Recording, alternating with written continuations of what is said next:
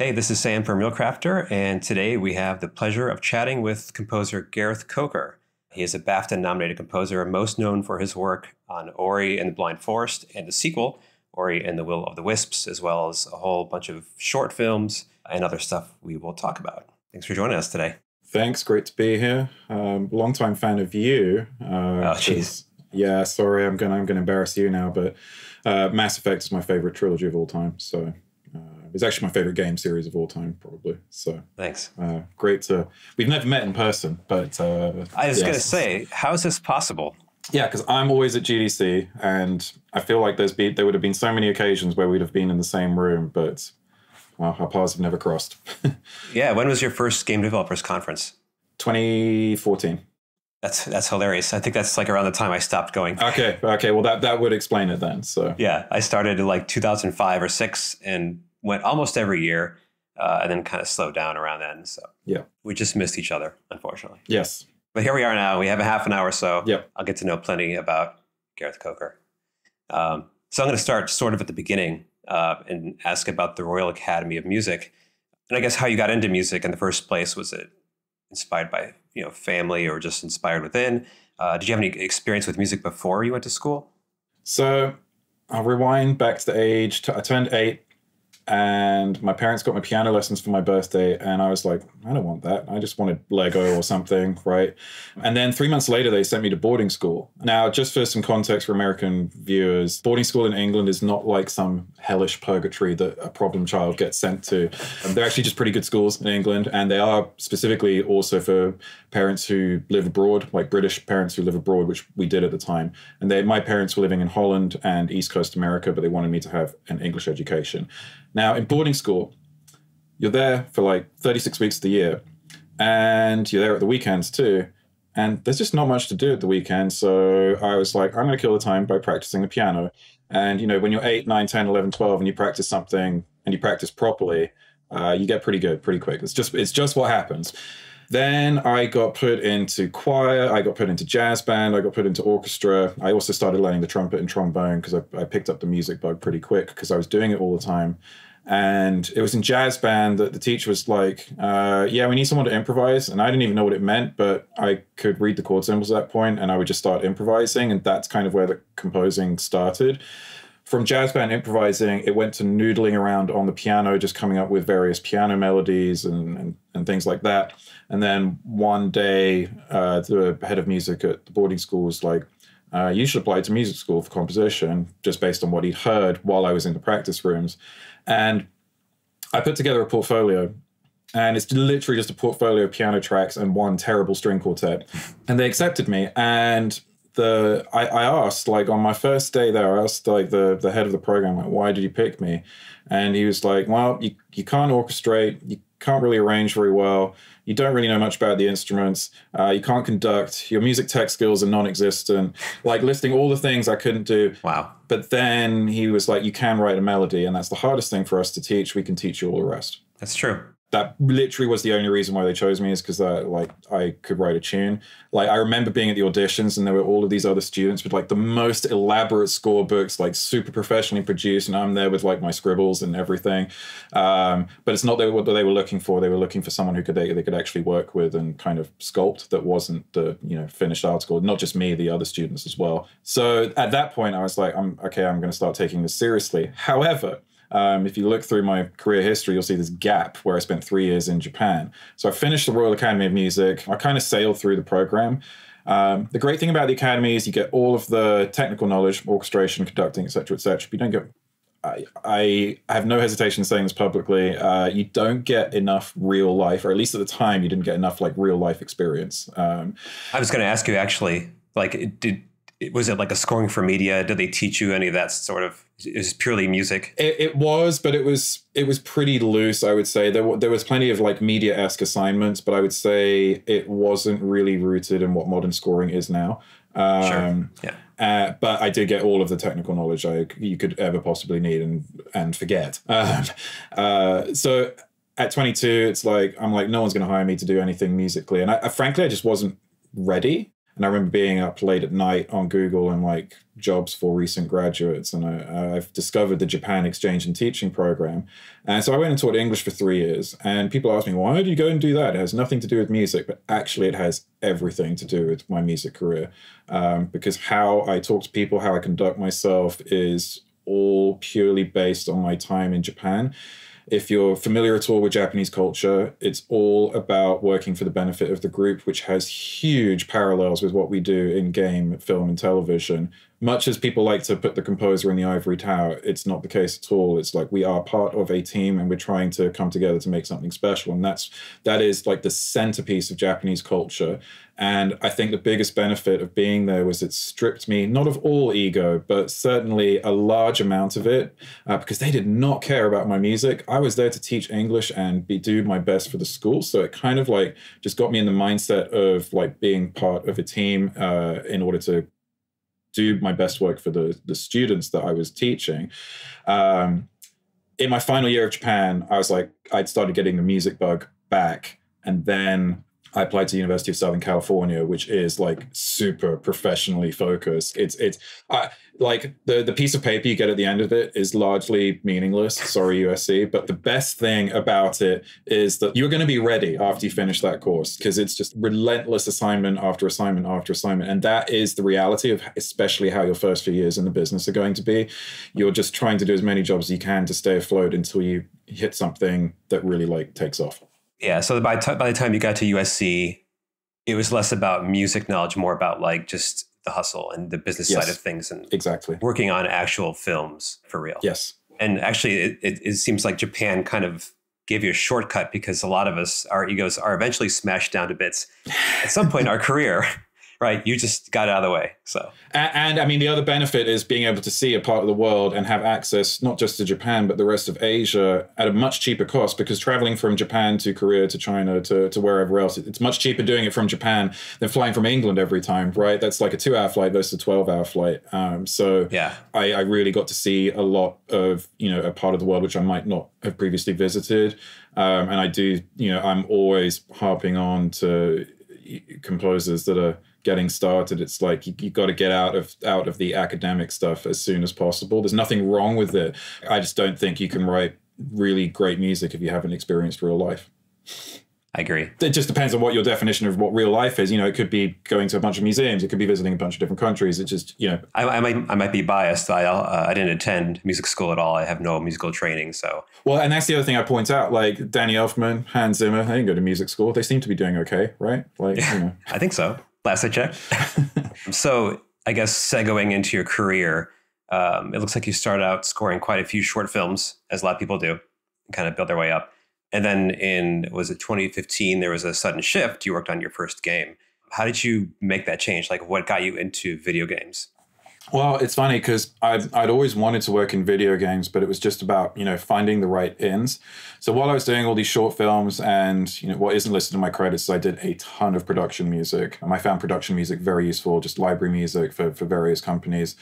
Just getting into the habit of finishing stuff quickly and to spec. It's a great habit of how to be professional. All at the same time, though, I was pretty active on various gaming websites where people were making games for free. ModDB is where the director of Ori found me. Oh, interesting. And the track that he listened to on my profile that was like, yep, he'll be a great fit for Ori, was a track from a student film that I did while I was at USC. So I literally posted the track on there because I thought it was quite good.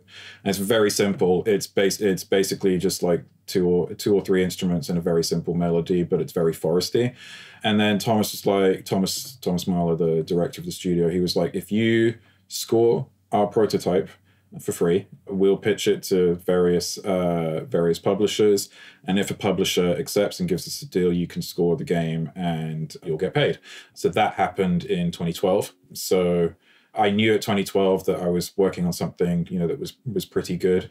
I'm a gamer, first and foremost, and I think when you've played enough games, you kind of know when you're working on something that feels like that it has a chance of being good. Obviously, there's a lot of variables along the way, like that need to happen to stick the landing. Right. But when you pick up a prototype, you just know if it feels good to play. It's like that first 10 minutes when you start a game, you kind of know if you're going to enjoy it or not. If the controls feel good, if your hand is being held just enough, like so that you can get into the game.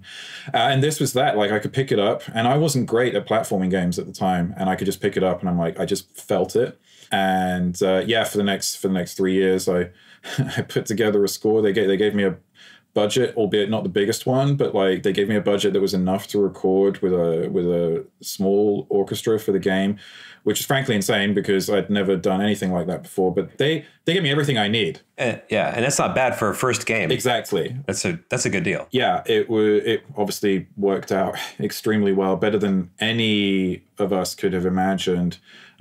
Interestingly, like, at the time, Xbox was going through like a bunch of changes. They hadn't had the greatest of launches with the Xbox One. And originally, Ori was going to be an Xbox 360 game only. But then Phil Spencer came in and just reviewed the entire portfolio and was like, why is this on the 360 only? I'm not sure if that's exactly how it went down, but all of a sudden we were like front and center at E3. If, some people may recall E3 2014, like the bracelets lit up like in sync with the trailer that we did. Wow. And it went from being this small game to like actually being quite a feature on the E3 presentation, which really gave us a big lift and put us kind of into the spotlight more than even we could have expected. At one point, apparently, we were going to open the show instead of Call of Duty, but then Call of Duty were like, here's some money. But it would have been pretty cool to open up Microsoft's show, but it was memorable regardless. And I think that was a big moment for the studio because it's like, okay, now we're arrived. And I'm glad that we were able to follow through on what we presented at E3. Actually, that carried over to the entire game. It wasn't just like a little snippet. Yeah. You mentioned an ensemble. Mm-hmm. What was that comprised of for the first game? So we had two lineups for Ori 1. About 70% of the game is scored with just a chamber group. So like 20 strings and a single woodwind, piano and harp.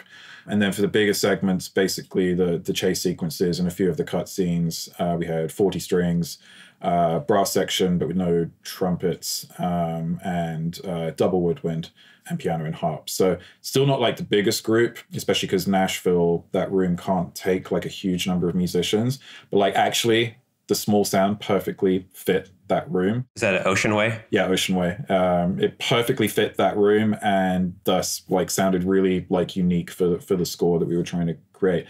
Ori's like super young and childlike in the first game, and I think the intimacy of having a smaller group brings you a little bit closer to him. Now, in the second game, he's much more grown up. He's seen and already done a whole bunch of stuff in the first game, and so we wanted something that was a little bit more. It's literally not just the case we had more money, therefore we could go to London and record it. It actually was a music design decision to make the score bigger. Yes, it did help that we had more budget, sure, but it would have been bigger and recorded somewhere. It would have always felt bigger because the story was more mature. But like in the first game, sure, it served the narrative. I view the two soundtracks as one complete like whole thing. There's people like, which soundtrack is better, one or two, because that's what the fans do. But to me, it's like all just one big piece of long form music, and it was always composed that way. Sure, the second score is like an evolution of the first one. Yes, exactly. I guess for the benefit of people watching this who are curious about getting into games, let's say there's a composer or maybe even, a singer-songwriter, just someone who doesn't know that world. They've never worked on games and they want to break in. What would you say? Like, how would they do that? Oh, it's so different now because like when it has changed. I can say go onto ModDB and create a profile and you just never know because that's what I did. I think the one piece of advice that I think is timeless is finishing your work and getting it up there because like it's like I think when you're starting out, you're so precious and wanting to create your like everything must be a masterpiece. Actually, no, just write a melody and keep it simple. And actually that's the thing that will probably get you get you noticed. I think another easy trap to fall into is like, I'm gonna write a piece just like Hans Zimmer, or I'm gonna write a piece just like Gordy Harb, or I'm gonna write a piece no, you're not, because you're just gonna sound like a worse version of them. Just writing more music allows you to be able to develop your own voice, whatever that is. It's like, yes, it's okay to like try and copy someone else's style, but I wouldn't ever publish that. Just try and do lots of different things, create your own tracks, and then put them out there. There's no excuse in modern media music, in my opinion, to not be writing music at any point, because there is always somewhere where you can sell it. Now, you might feel that like I'm above selling royalty-free music. Well, I wasn't, and it paid my bills for like a good 3 to 4 years. I sold tracks on Audio Jungle for like several years, and wow. Did I feel great about selling tracks for $16 a pop? Well, no, not initially, but when that track sells 3,000 times, it's like, right. That's pretty nice. Now, that doesn't happen with every single track, but again, you only need one track to take off, and like, oh, that one track paid my rent for like 2 years. You just never know. And that's why I say like there's never any excuse to be writing.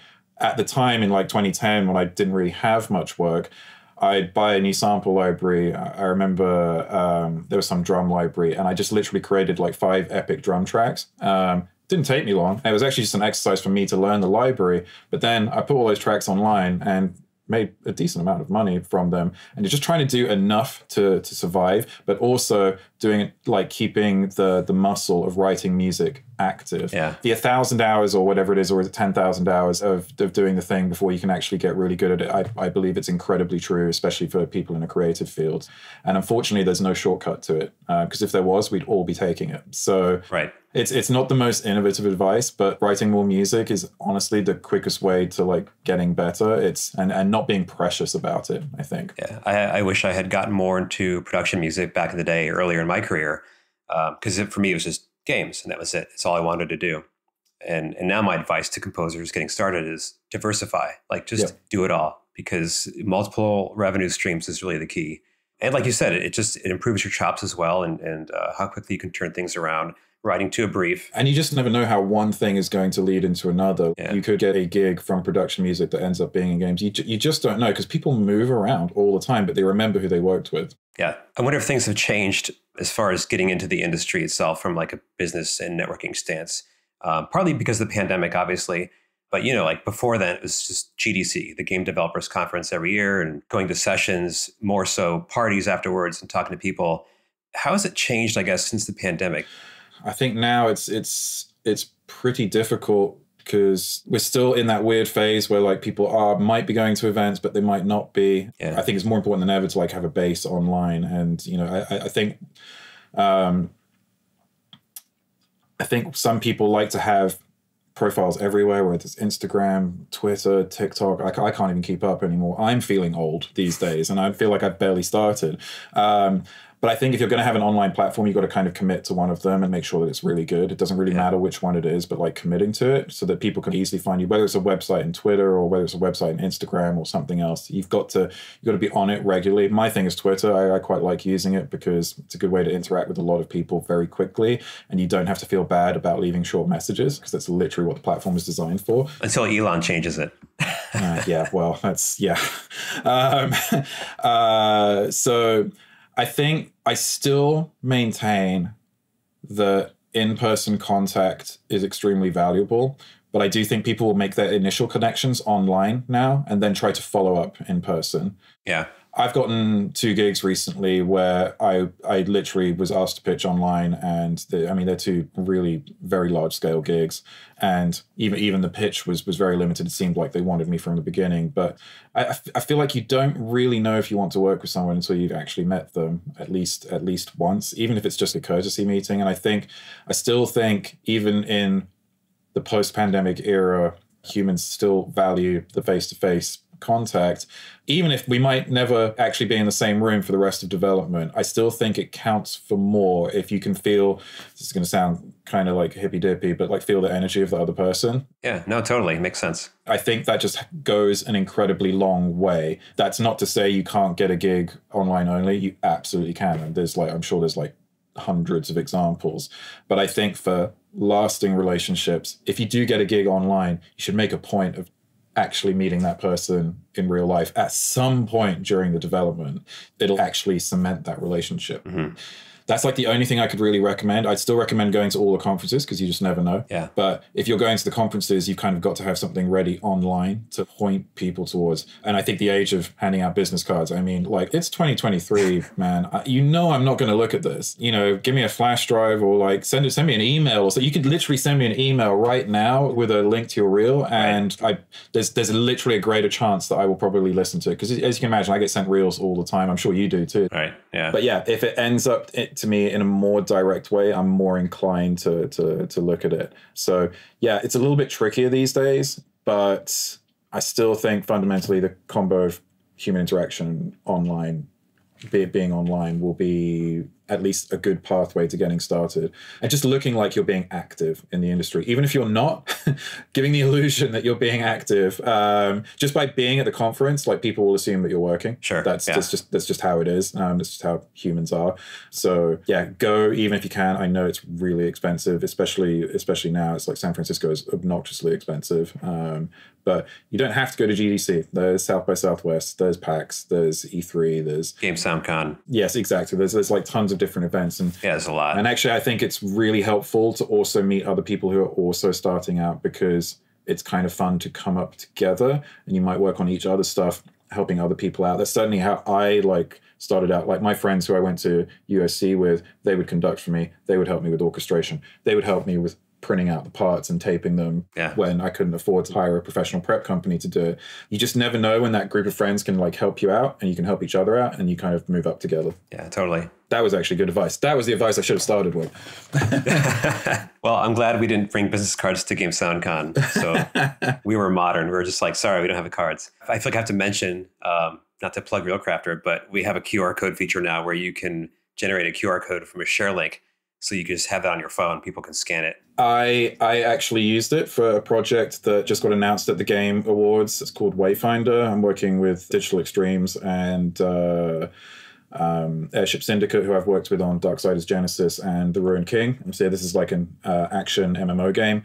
And the team wanted to share the music internally, and I just dropped the QR code in the Slack chat. It was super nice. And then there were other people at the Game Awards, not at the Game Awards. We had like a dinner before the Game Awards. Like, oh, can we hear the music? And I was like, I brought up the QR code again. It was awesome. So that's super cool. Nice feature. There you go. Look at that plugging. Subtle plug. I had to fit it in there. It's all good. Still on the topic of composing for games.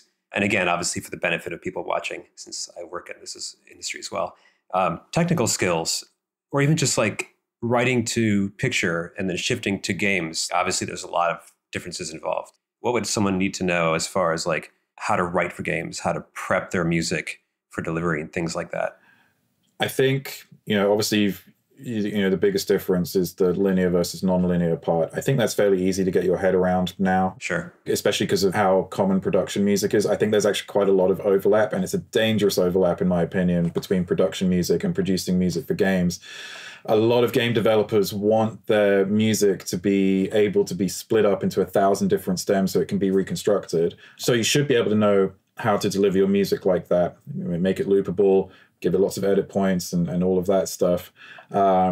If you've followed my personal discourse over the years, I've been pretty vocal that I'm not a huge fan of that. I would rather score things horizontally. But of course, people don't want to do that because it's more expensive and they don't want to pay by the minute. But that's just me. I usually get what I want these days, because I deliver. But of course, it puts beyond pressure on me, because it's like, well, we're paying you for more minutes, so can you make those minutes good? I'm like, yes, that's what I asked for. So I think the most important thing is, if you don't have the technical knowledge to get into whys, and that's totally fine if you don't, you need to have someone, whether it's on the team or on your own team, that can do that for you and that can advocate for you and that can translate your music into the game the way you want it to be. So by extension of that, coming from film, where you'd sit down with the director and you'd spot the film with the director, Like, what is that process in games? Because so often you get the list of concept art and the spreadsheet of assets, and it's like, we've all been there, and it's like, come on, we're in 2023. Give me the damn game. Let me play it. Yeah. I guarantee you, I will write better music if I can like actually have it in my hands. Oh, 100%. And if you yourself are not a gamer, there's no way you don't have a friend that is a gamer and would love to sign a little NDA and like play it and record it for you. And even if you don't, the QA team that you are working for will have someone that can like record a video for you. They'll play it, exactly. There's literally no excuse for you not being able to see the game in action. And then it starts becoming similar to the filmmaking process, because you can actually start to see and feel like where your music might play and start to build an idea in your head. Yeah. The way I've always liked to describe it, how I like to work, and it's not how everyone likes to work, but this is me because it's worked for me. I always make the architect-builder comparison. One can't exist without the other, but they're two very different jobs. And I view myself as the architect. I want to think about, I'll just use Ori as an example, like every queue placement in Ori was decided by me.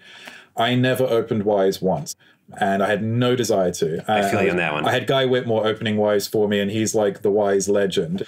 But I would record myself playing the game, and I'd annotate every video with like what queue happened where it needed to transition, and I'd also double that up with a PDF. So I'd write up my instructions as if it was for a programmer, so that they could not possibly make a mistake unless I'd written something incorrectly. So even though I don't have the code knowledge, I knew exactly what I wanted to see as the end result, hence the term architect. But then the builder, or the implementer, is the person like actually putting together the infrastructure in the game. And then as an architect, I go and inspect what the builder has done by playing it and testing what they've done. And that relationship has worked very well for me, because that person, whoever it is, is worrying about all the technical side of things. I'm being hired to write music at the end of the day, but I'm also being hired to make sure that it actually works in the game. Sure. But I feel like there is such an important relationship between the person doing the music and then the person implementing the music, and that can be the composer. There's several examples of composers who do that themselves, and good luck to them. I'm very jealous of their skills. It's never going to be me. But there's also several examples where composers have great relationships with audio implementers who really understand their work. That to me is the most important aspect of working in games. The biggest comparison in film would be the music editor, for sure. Yep. If the film picture changes, they're going to like cut your cues and like reconform them, unless you have someone on your music team doing that for you. But they're going to get it so that it can at least be in sync for the director to continuously review. As I said right at the beginning, this thing it's a teamwork. It would be impossible to do it by yourself. There's no composer who is good at everything, even though we might like to think we are. So it's just finding someone to help you with the things that you might not be as strong at, and actually, hopefully that person is actually better than you. And in the case of games, I believe that like implementation connection with the composer is probably more important than ever before. And what that allows me to do is like think about the music in the game, and I'm not getting bogged down in like, does this thing loop properly? Right. Do the tracks transition at the right time? I know what I want to happen, but then getting it set up is, it's me and the person implementing my music. I think there's a danger in being too far removed from that process. Like if you're writing cues and handing off stems, whatever, and then you dust your hands off, you're done with it, they can do whatever they want. They can mix it, they can drop certain stems out, and it's a shock because the game launches and a scene plays and it's like nothing like you intended. But you don't always have that ability. In some projects, you don't have that control. Yep. It is what it is. And it sounds like you've been fortunate. That's happened on a couple of projects in my case. I do understand why it happened. I do always think it's a missed opportunity. Yeah. And now, honestly, I think because I've been so vocal about it, I think people who have hired me recently kind of know what they're getting at this point. And they're like, are you sure you want, I literally get, are you sure you want to be involved this early? And I'm like, yes, this is literally what I've been talking about for years and years. And I can't say what they are, but I'm now getting to do this on AAA projects where it's like, they're really massive games. And I'm going to find out if I can walk the walk. I've done this for like 20-hour games and 30-hour games. And now I'm going to find out if it can scale to 50 or 60 or even 100. Will I be able to do it? I'm pretty confident I will, because I've been brought on early enough. But this is the thing that I feel like when I play games, that I know the composer has been involved in for a long time. I really feel the identity shine through. One of my favorite games in that respect that is truly AAA is the Horizon Zero Dawn and Horizon Forbidden West. Yeah. I mean, Joris de Man has been involved in that with that company for so long. He is literally like part of the DNA there. And you hear 10 seconds of Horizon, you know instantly it's Horizon. That doesn't happen overnight. That is sound and a world that was cultivated over years. And I bet they had very little temp music because I reckon Joris started, I don't know this for sure, I'm completely hypothesizing, but I'm sure like concept tracks were like floating around the game early so that the team could get used to them and so that no one really got attached to any temp music. I think when you're creating a world from scratch, especially, being involved early is, as a composer, is the most important thing because why wouldn't you want to be involved early? The art team is creating things from scratch. Right. Animation team's creating characters from scratch. Stories being written from scratch. Yeah. Well, sound's a pretty big part of it too. And they're certainly creating ambiences and footsteps and creature sounds from scratch. So why wouldn't a big part of it, the music, also want to be built from the ground up as well? And I think some companies are really starting to cotton on to that. It's just they're probably not used to having music as a pre-production expense rather than tacking it on at the end. It's like music is post. Well, actually, no, it's not. There's even examples of this in film. I mean, look how long Hans Zimmer was on Dune. Right. He was on that project for a long time. And you can hear 10 seconds of Dune and you kind of know that it sounds like Dune. And that there's several other film projects where you know that the composer was involved for a long time. And it's like, yeah, this isn't just another orchestral score. This is an orchestral score that clearly had some experimentation time so they could really develop a unique sound. And if you don't have that playtime, that like, you know, music's supposed to be fun, right? And you're supposed to be able to experiment and explore. If you don't have that, yeah, you can still get a professional sounding score, but you're giving yourself less of a chance to forge a unique identity. Wise words. That's solid gold. It's true, though. I think I heard someone say that, you know, we're not just composers, we're also filmmakers. Yep. Which kind of sums it up. It's like you are part of that process. And if you are isolated enough, you know, I think the project will suffer for that. Yeah, there's nothing worse than being isolated on a project, but sometimes that's the job because there might have been like a whole load of things where you enter a project that might have happened that you don't even know about, and sometimes they just want the music. Please just give me the music so we can just move on to the next project. It's been very interesting since I finished Ori 1. I've done some projects where it's clear I am being brought on to just deliver a score as opposed to deliver a vision. It's a great way of putting it. There's two very subtly different things. And I'm fine with both, but I would much prefer the latter, delivering the vision. If I could have my choice. I like world creating. Stepping into a world that someone else has created is great because, wow, I get to work on this really cool IP. One of the things I'm hopefully looking forward to, it depends on if Microsoft want to make another one. I don't know if I'd work on an Ori 3. And actually, I'm genuinely interested to hear what someone else might do with it. Because right now, I personally feel like I've said everything I need to say. It's like 6 hours of music. I'm like, it's a decent amount. That's a lot of music. I have no idea how like John Williams has done 9 Star Wars films. But then I'm still working on Arc, and I've just delivered 7 hours of music for the animated TV show. So it does depend. But I'm genuinely curious to see what someone else might do to build on the IP, if it ever happens. That to me is exciting. I'm thinking like, what's my next Ori going to be, or what's the next thing that I can create from scratch? I happen to know what it is because I'm working on it right now, but and that's the kind of thing I've been waiting for. But yeah, IP creation is very exciting to me, and that's the great thing about working in games is that I feel like the scope of games is still only getting bigger and bigger, and I think we're about to enter the golden age. Yeah. Like Hollywood went through its golden age, and I feel like we're about to enter it in terms of games where we're going to have banger games like every month. And I feel like it might get to the phase where it's almost every couple of weeks. Right now, everything I feel like drops in November and like February and March, and then there's a big gap. Yeah. But I feel like we're getting close to the point where it's just going to be something really great every single month.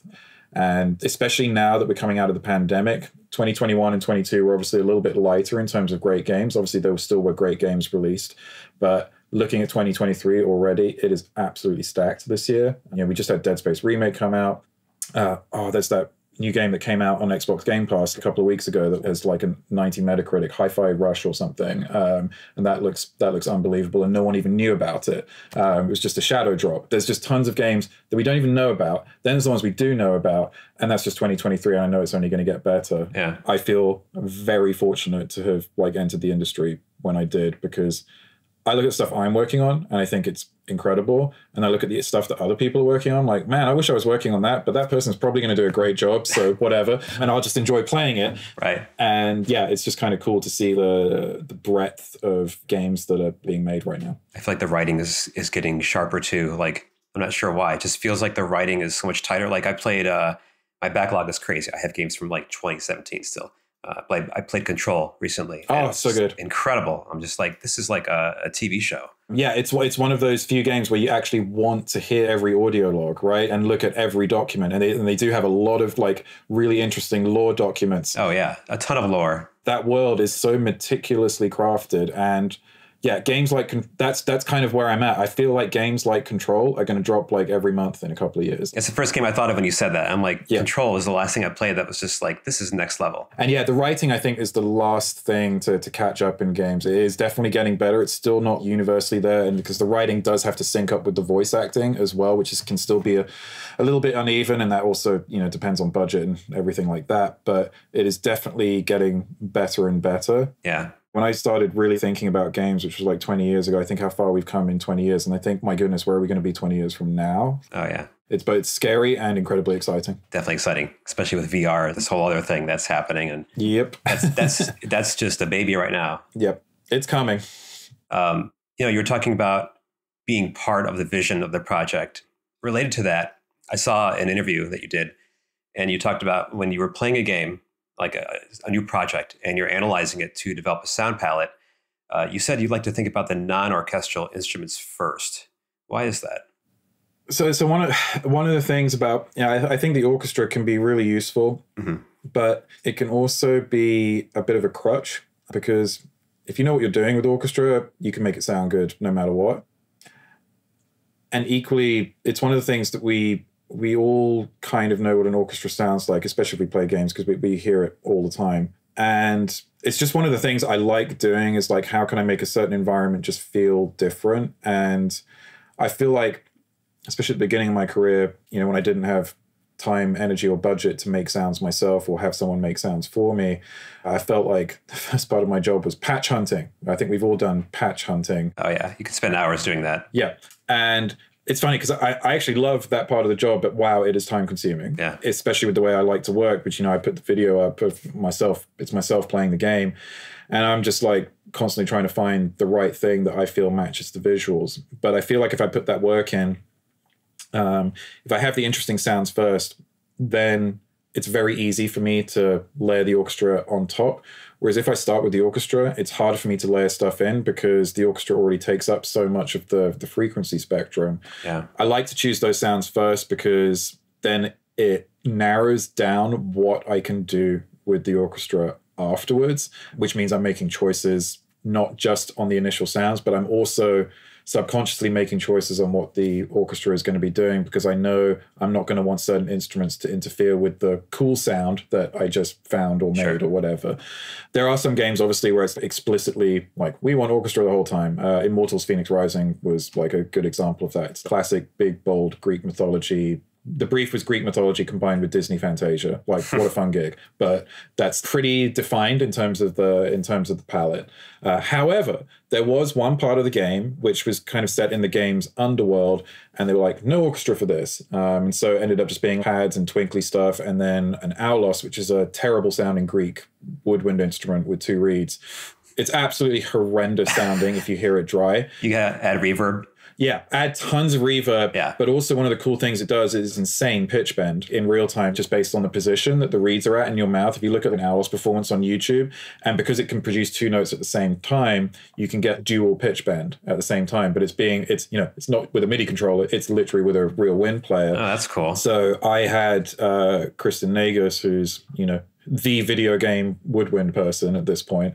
I literally bought her an Aulos, and I was like, just make some sounds, and I'll figure out how to get them in the game. And that's what made that area feel unique. And I was like, we could add orchestra on top of this, but the Aulos, because it was doing so much in the mix, I was like, nah, it doesn't need anything. Everything is there. So sometimes I will end up creating like these sounds, and then the track will actually be done, and I don't need the orchestra at all. Mm-hmm. One of the things that games went through, and maybe is still going through a little bit, game developer has some success, gets a lot of money, and like, yeah, let's go to Abbey Road and record everything. And no one is asking why. Do we actually need this massive orchestral music for a game, for like a really intimate game? Yeah. I mean, if it works for what you're doing, then absolutely go for it. But like, I actually got asked that on a recent project, like, when's our big orchestra recording? I'm like, you realize we don't actually have big orchestra in like any of the mock-ups? And I was like, when are we going to Abbey Road? Right. It's like, I can do it, but it's not appropriate for your project. And they're like, oh, really? And I'm like, well, yeah, that's just kind of like you had the opportunity to push that direction at the beginning. So yeah, I do think there's a little bit of that. If you're going to put it in your game, there's kind of got to be a reason for it. And then, if you do want to go big, there's certainly the resources to go big, whether you do it in London, LA, Vienna, or wherever. I feel like Abbey Road has become like a rite of passage for so many people, especially composers. Like, I have to record at Abbey before I die. I'm very fortunate to have recorded there. I mean, I've recorded there 6 times in the last year. So wow. I'm for one project, I'm very, very lucky. But yeah, it's not truly, you haven't truly recorded Abbey Road until you've got the picture in front of the iconic sign. And then you've got to get the picture on the balcony as well in Studio One. Then that bucket list thing is complete. But no, look, I totally get it, because literally, some of the most iconic soundtracks ever have been made there. And ultimately, if you are recording big stuff, I think it is the best room in the world to do it in, especially for action music. Air Studios is great for more of the fantasy stuff if you need something that's a little bit lighter in tone. But if you're doing fast and aggressive action music, it's the width of Abbey Road that is just absolutely insane. Yeah, I just had 20 brass in there, and they were just spread out like across the room, and it is one of the most glorious sounds I've ever heard. And I totally get why people would want to record there. I believe Candy Crush Sagas, one of their soundtracks, is like recorded at Abbey Road because they have so much money. That's like a perfect example. It's like, because we can. Sure. Yeah, of course. Because that whole game series is literally a bank. So they were probably just, let's go to Abbey Road and let's record, let's spend 3 days there and record some whatever Candy Crush music is. But in a strange way, composing that kind of light orchestral music, it does actually work if you do it at Abbey Road. So conceptually, I was like, I can still get on board with that, because it would almost just about be kind of appropriate. It's when you have a game which is electronics focused or super fantasy focused without much orchestra in it, it's like, yeah, we should do the Abbey Road recording anyway. That's like where the disconnect happens. Music supervisors always make sure that your instrumentation is appropriate for the project, no matter how much budget you have, and how tempting it is to spend it. Yeah, I feel like Ocean Way has become a very popular destination for people for recordings. In games too. Well, EA kind of is a big fan of recording there, and Ocean Way in particular, in my opinion, is a fantastic room for strings, because you get a lot of control over the sound. That room just really sings with strings, and also has a fantastic bass sound. The bass in that room is just super dialed in, because it's not such a big room that it gets lost in the room. So if you need something smaller and tighter, which a lot of the action scores are, it's like a really, really wonderful sound to work in. Nice punchy room. Yeah, I've recorded there so many times on a lot of different things, and it's a reliable room for sure. That's awesome. I wanted to shift gears a bit and talk about more business related stuff. Yep. Specifically agencies, because this comes up a lot. People always ask, like, hey, how do I get an agent? And people always say they find you, you don't bother them, they'll come to you when you're ready. You are represented by Gorfain Schwartz. When did that happen, and how did that come about? So that happened in 2016, late 2016, maybe. I can't remember exactly. But yeah, it was awards circuit time, and everyone was like, what is this Ori game that's getting nominated and winning a bunch of stuff left, right, and center?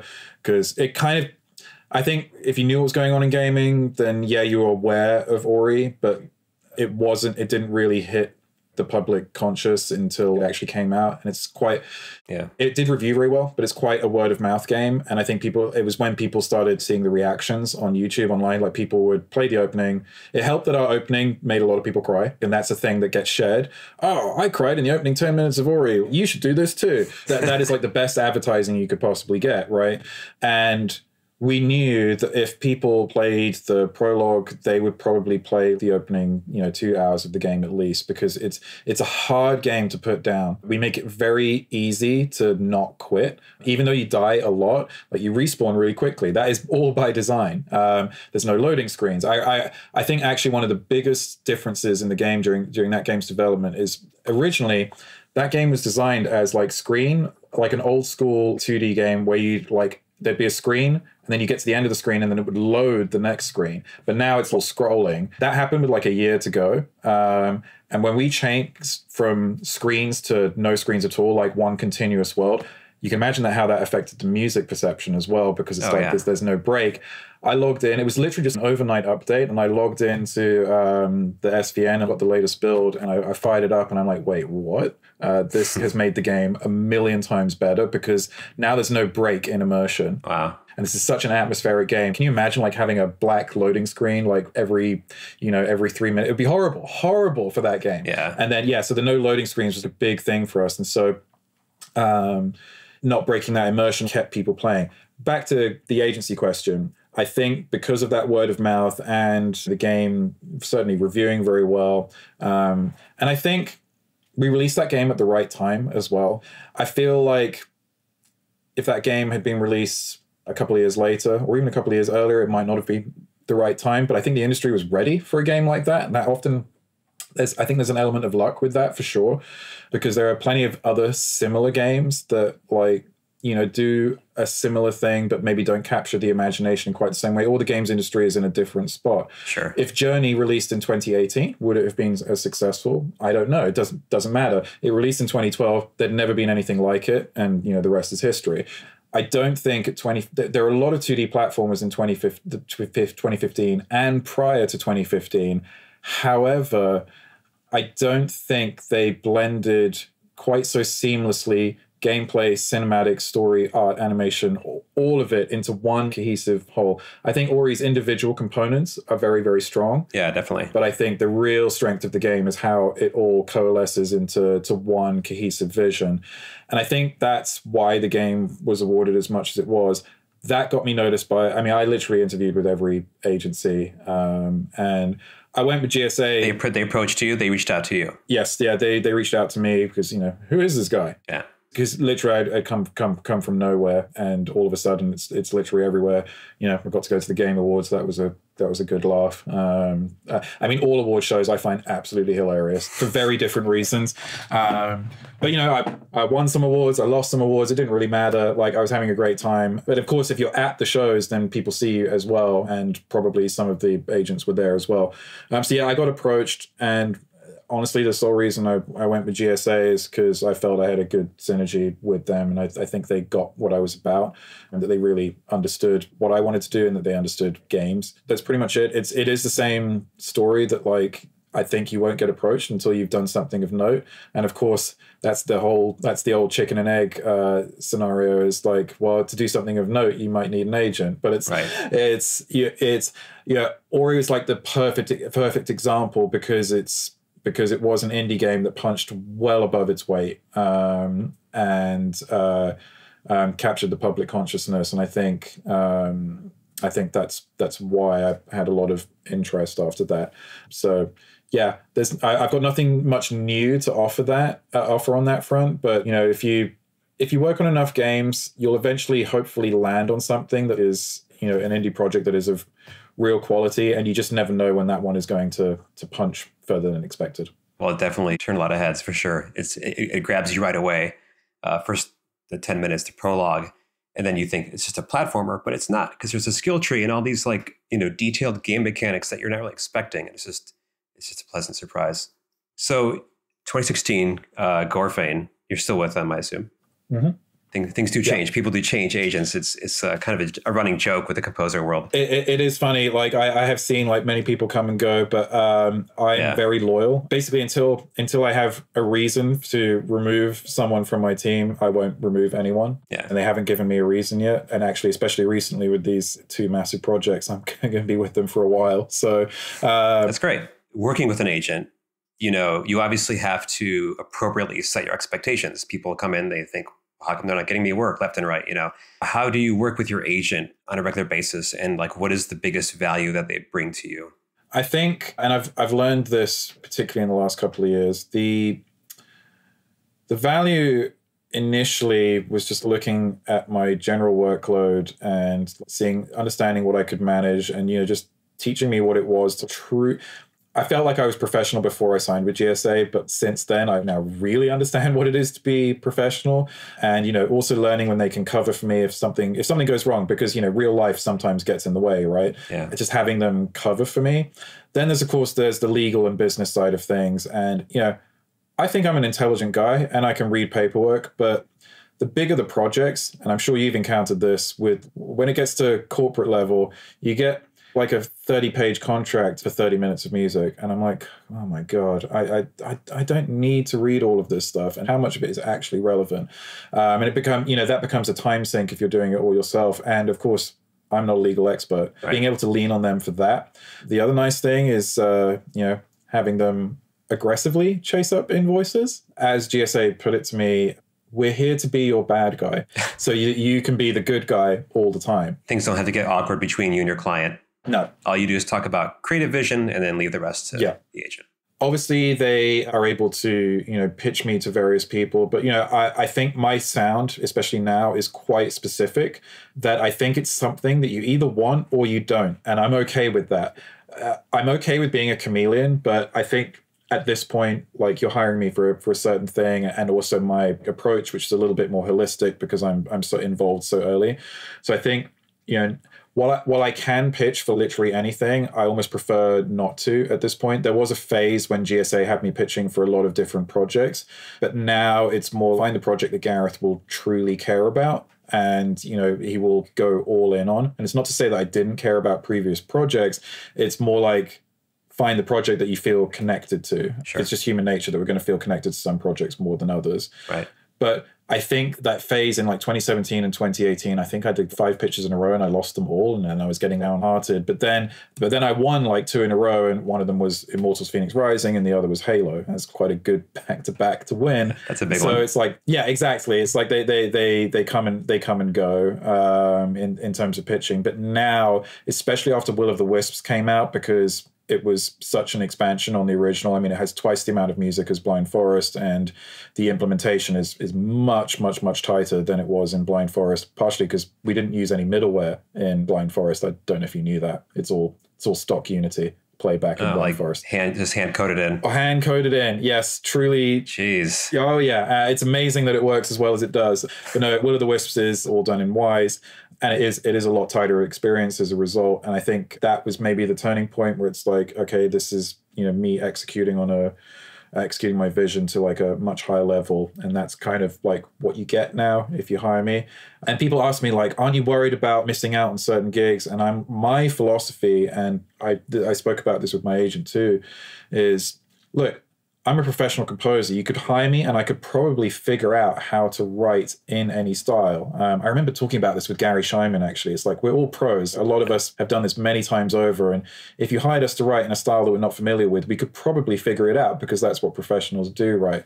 But I am at the stage now where it's like, I am okay with people, my sound might not be right for you, and that's okay. Because equally, I believe that my sound might be very right for certain projects. And that's how I've been talking to developers recently. If I can really feel that they want what it is that I do in terms of my aesthetic and my approach, then that's the person who, it's like I'm going to be committing to this person for the next 3 to 4 years, maybe. Exactly. I want to make sure that like there's that affinity there. And that's really important. So that's kind of the thing that I've been channeling with Gorfain and Schwartz, especially over the last couple of years. And it's been kind of fun to have that direction with them. So it's shifted from let's pitch Gareth on everything, because I was totally up for it. Whereas now it's like a lot more focused. And it may go back to like pitching on a bunch of stuff in, 5 or 6 years time.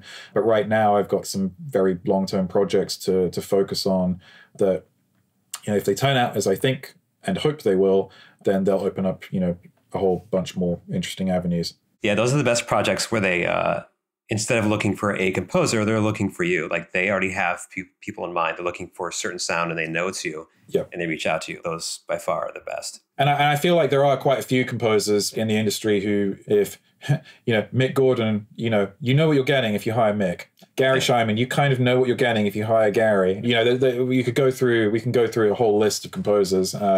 And we also talked earlier about developing your own sound. Well, it's like those composers have their own sound. You know what you're getting. And that's a very good place to be, because like there's not many other people. Like, look, I could try and write a track like Mick, but wow, my God, it would take me so long to even get 20% to the level of production that he can. Yeah. I just don't have that knowledge and history and expertise and thousands of hours of producing music in that style that he does. I could probably get pretty close, but it probably wouldn't hit in quite the same way that his stuff does. Yeah, I don't think there's anything wrong with being a specialist. Some people who are starting out, they think, oh, I have to write in all these styles. You don't have to. If you want to, you can, but you don't have to. And I think it's better to really specialize and find your voice and do what you do best. And then that's what you're known for. Yeah, at different phases of your career, because you said at the beginning it's important to diversify, and that I think is definitely true. But in the process of diversification, you will probably find your unique voice. I think that's probably where you and I have come to the conclusion on that front. Yeah. Well, yeah, you should still diversify your revenue streams. Yes, and the revenue streams. Yes, exactly. Yeah, but your style, I think with a lot of composers, you eventually discover who you are and what your sound is. It just, it takes time. Yeah. You brought up Halo. That's obviously a big one. What was it like? I mean, that's got to be kind of daunting in a way, coming onto this huge franchise. How did that opportunity come about, and what was that like? Halo is an interesting one because it also took place pre and during pandemic. So all kinds of things going on. I started working on Halo in 2019, which in retrospect probably wasn't the smartest thing, because I was also shipping Darksiders Genesis in winter 2019 and shipping Ori 2 in spring 2020. Jeez. But it's Halo. Can't turn it down, right? Right. Especially once you're offered it. The thing about working on Halo that was tough, and I've kind of hinted at this already, is stepping into a musical language that someone else has created. Marty, Michael, all of the other composers who have worked on Halo. And I remember my first few tracks, they were just so overwritten because I was trying too hard to impress.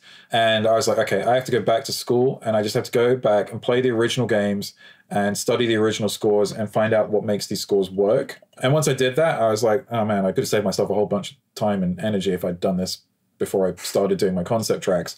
And I think the thing about Halo that I noticed the most is, even though it's an action game, the score has a lot of space. And I'm not talking about like sci-fi space, it just has a lot of space in the mix, because it's so rhythmic, and the gaps between the rhythms make it feel, even though there's not much happening in those gaps, because they are gaps, they add kind of a propulsion, because when the next hit happens, you feel it more, because it's not just a constant drone of drums. Yeah. The rhythmic choices in the original Halo scores are kind of what defines them to me. Like, everyone will think about the Gregorian chant and the famous da-da-da-dun, da-da-da-dun. Yeah. It's actually, the whole score is very interesting rhythmically. And once I figured that out, I was like, okay, now I kind of have the direction I need to go in. About 70 to 80% of my work on the score was taking a look at Halo, particularly Halo 1, 2, and 3, and trying to produce more music in that style. It was only towards the end of the game, where there's a new antagonist that kind of enters the fray, that it was like I could really go and do my own thing. Working on this score was like a mix of existing in someone else's musical language. And then right at the end of the game, I was able to contribute, like kind of just put my own little stamp on it, which was kind of satisfying at the end. But basically, the last level is pretty much all my music, and it's tied to the new antagonist in the game. There's a few of the riffs from Halo 1, 2, and 3 in there, but like the sound world and palette, that's where I kind of got to do my thing. So yeah, it was definitely an interesting one, and especially when it came to recording. So December 2019, we recorded the first batch of Halo music. No social distancing, pandemic hadn't started. And then the next recording was like a year later, and strings were spread out 6 feet apart in the studio.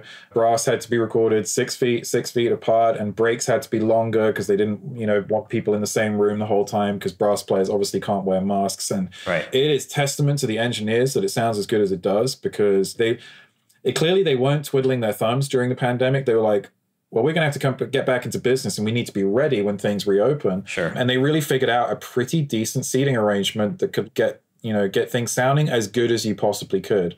And yeah, I think in terms of the production quality, you don't really know that over half the Halo Infinite score was recorded during the pandemic. Only a real expert and someone with really good ears would be able to tell the difference. I also had this on the animated series that I'm doing for Ark Survival Evolved.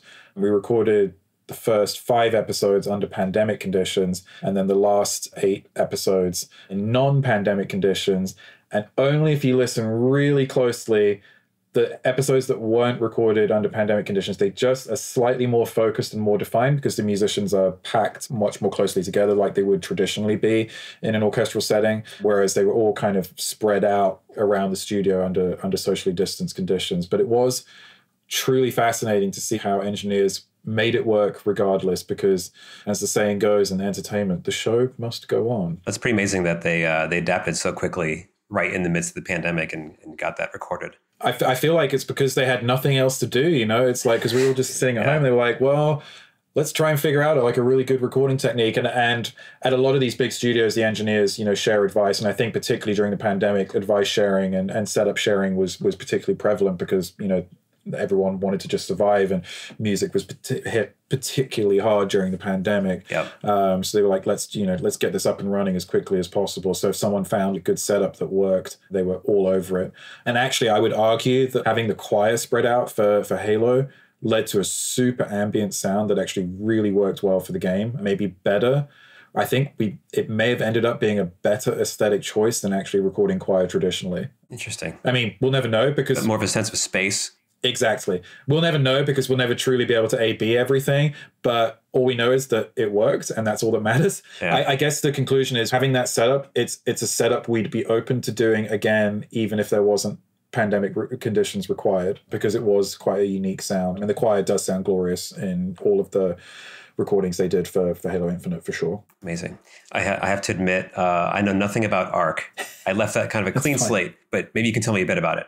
Oh man, where to begin? So I've been part of Ark since 2015. I mean, 2015 was a great year for me, because Ori came out, and then 3 months later, Ark came out in early access. And at the time, I got asked to pitch for Ark in, honestly, I think it was like the same month that Ori came out. It was either February or March 2015. But I finished my work on Ori 1 in like January 2015. So I was just like, this game's going to be good, and I'm just waiting for it to come out at this point. I can't wait. So I had, a couple of months where I thought I was going to be doing nothing. And I got connected with Ark from another contact who I'd worked with on ModDB, just completely independently of my connections on Ori. And he was like, yeah, I got this dinosaur game, and they're looking for a composer, and, maybe you could pitch something for it. And my pitch, they basically sent me what was going to be the first trailer of the game. And they just said, write something for this. And I wrote what has now become the main theme. I was like, all right, this is just epic dinosaurs doing epic stuff. And there's a person riding a T-Rex. Like, how cool is that? So I didn't really have any understanding of the game at the time, other than it was a survival game and you could control dinosaurs. And frankly, that was enough. I'm sold. Right, exactly, right? That's enough for me. And I was like, okay, I just need to write I need to try and write a banging melody and, you know, kind of just make it a rip rollicking ride for this 2.5 minutes or however long the trailer is. Obviously, the pitch was successful because my melody paired up with the picture very well. And literally, the first trailer for Ark Survival Evolved is basically my pitch. Nice. And it's like the mock-up version 1. It never had any revisions. Wow, that's cool. Yeah, it's crazy. It's just one of those things that's just like beautifully collided. I think probably one of the reasons that happened is because I was obviously in a very good spot already. I was super confident about Ori. I knew it was going to be successful. I didn't know how successful it was going to be. I just knew it was going to be received well. So I was in a good spot. If they'd asked me for revisions, I'd have been like, great, I'll do another one. But that version 1 ended up becoming the main theme, which we've done a million arrangements of now. So it came out in early access. It blew up because it's dinosaurs and survival and it's MMO. And I think much like Ori came out at the right time, yeah, I think Ark also came out at the right time. There wasn't really a game that was doing what Ark was doing. There'd been a couple of others like Rust, and there's another one whose name I can't remember, but no one had really like put all of these dinosaurs, all of these people, and also the building element into games. There's a subtle Minecraft element to the game as well, because you can build your base and you can build places where your dinos can hang out and be safe. Then there's the PvP element, but you don't have to do PvP. You can play it on your own server and you can just farm and tame and hunt dinosaurs to your heart's content. You can do anything in the game, really. Yeah. That was my understanding of the game at first.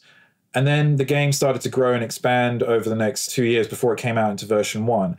Now, in early access, it was so successful. We're talking millions and millions of sales. And what you have to remember about Ark is that at the time, they were self-published. So, they're not handing off like half their profits to the publisher. It's all going to them. That's amazing. So technically, they're indie.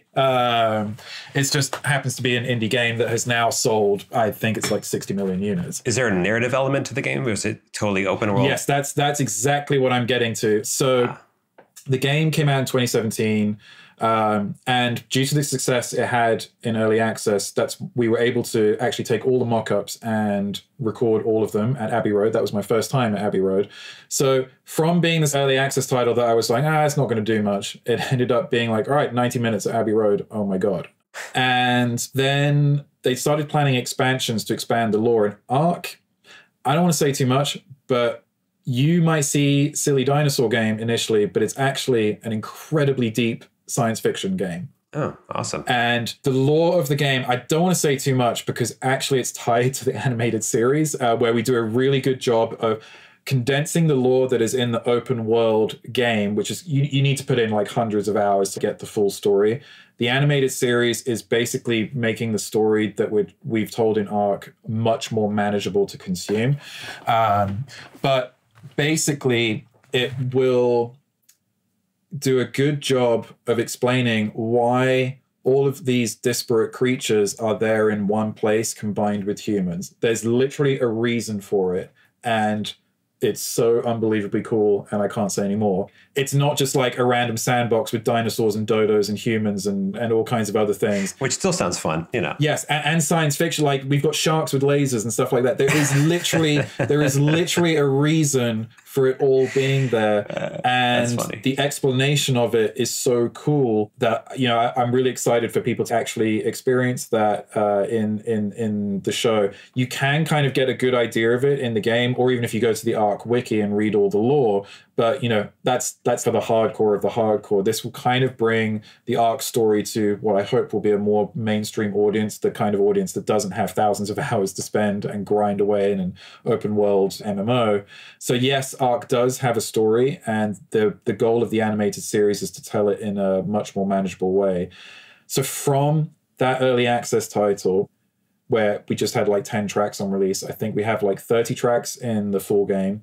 Then there's the Scorched Earth expansion, the Aberration expansion, and all of these have about an hour to 90 minutes of music. The Extinction expansion, Genesis 1 expansion, Genesis 2 expansion, Ark 2 is coming, the animated series with 7 hours of music. It's a ton of content. I could never in a million years have imagined that it would be spawned from an early access title. And it has given me some of my best recording experiences ever. Obviously, Ori 2 is right up there because I recorded that at Lyndhurst in London. But we've recorded all of the Ark music apart from one expansion pack, which came out like during the pandemic, we've recorded all of it at Abbey Road with actually almost all the same players as well on every session. Wow. And as a body of work, especially the recent content, because I feel like I actually know what I'm doing now, I'm like quite proud of it as a body of work. I don't, Ark, the game, might never be critically acclaimed, but at the end of the day, millions and millions of people have played it. And if you go onto the Steam charts, it's still regularly like in the top 10. And I think, especially as it's a paid game, not a free game, to see it still up there competing with games that are free in terms of like number of people playing it literally right now, I think that's super cool, especially when it's like 8 years later. That is awesome. Yeah, it's kind of been a real gift because I've gotten to write so many different kinds of music. It's not just hours and hours of dinosaur music. Like we tiptoed into sci-fi. Right. And the great thing about the show is I've been able to like take my themes that I've written for the game and now put them entirely in a narrative context and create quieter non-combat music versions of them, and make, even though Ark might be a game about monsters and dinosaurs and creatures and all of that stuff, the show itself is very much a character-driven drama that happens to be set in this crazy world that is Ark.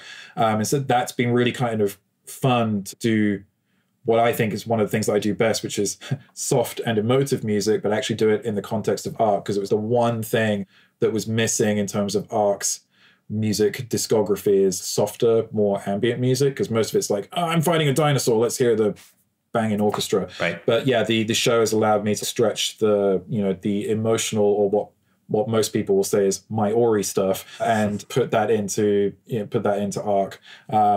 So yeah, I've lost track of how many cues I've done for the game at this point, but the fact is I still enjoy it, and because it's such a cool story that I can't wait for people to experience when the animation comes out. And I think people ask me like, how are you able to keep writing so much music for Ark? And I'm like, because I love the world that it's set in, and the story's really cool. Yeah. I'm looking forward to having people experience that later this year. I'm curious about that adaptation. Like, I'm not sure what details you can give us, but like who picked up the series, and like the discussion of having you continue writing music, like bringing you from the game over to the animated series. How did that whole transition work out?